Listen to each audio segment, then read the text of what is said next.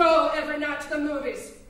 People don't go night after night to the movies. Nobody in their right minds goes to the movies nearly as much as you pretend to.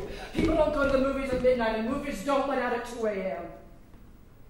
Come in here sullen, muttering to yourself like a maniac. You get 3 hours of sleep, and then you go to work. I can just imagine how you're doing down there. Moping, doping, because you are in no condition. That's true. That's very, very true. I'm in no condition. How dare you jeopardize our job? How dare you jeopardize our security? How do you think we would manage? Look, brother, you think I'm crazy about the warehouse? You think I'm in love with the Continental Shoemakers? You think I want to spend 55 years of my life down there in that Celotex interior?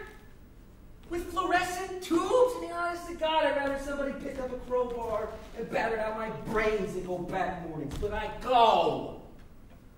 And sure, every time you come and yell on that bloody rise and shine, I think, well, how lucky dead people are. But I get up.